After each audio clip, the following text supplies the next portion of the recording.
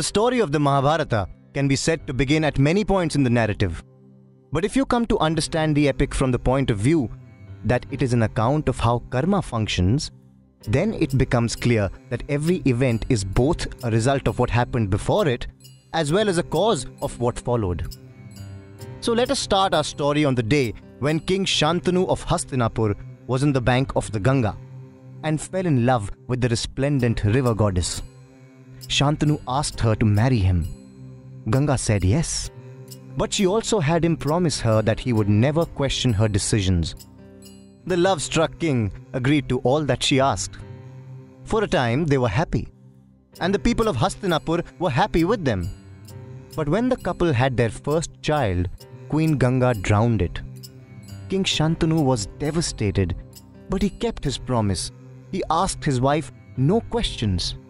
He said nothing as one by one Queen Ganga killed their next 6 children. But when their 8th child was about to meet a similar end, Shantanu could no longer hold his silence.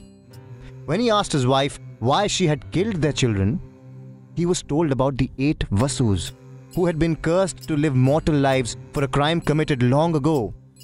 Ganga had agreed to give birth to the 8 celestial spirits and free them from mortality as soon as they came into this world.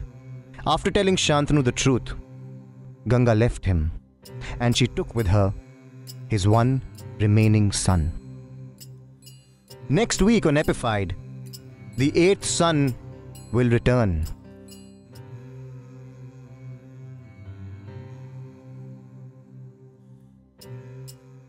These waves of consequence eventually find their way back to you.